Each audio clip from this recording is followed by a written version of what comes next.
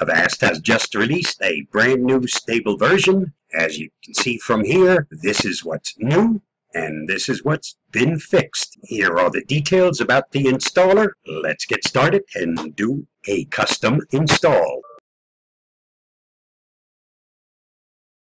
As always, I suggest that you use the Customize. From here you get to see what's going to be installed, and you can make your own decision of anything you'd like not to install. I'm not a gamer. I don't use the cleanup component, nor do I use the Safe Price browser extension. I do want everything else to be installed.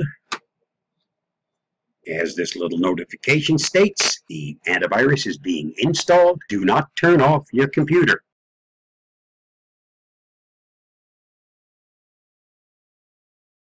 In the interest of time, I've sped up the installation portion. Once the installation has happened, Avast will notify you that the system needs to be restarted in order for the installation to be complete.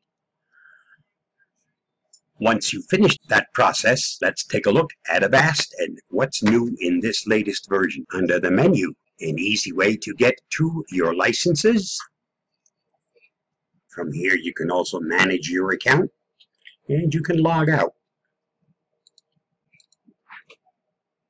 Avast is letting me know that I haven't yet restarted the system since this new version was installed. Under the menu is also an easy way to get to your settings. I always save my settings once I've adjusted them, so that when a new version is installed, I can restore those settings. The last time I backed up the settings was on March 26th. I will import that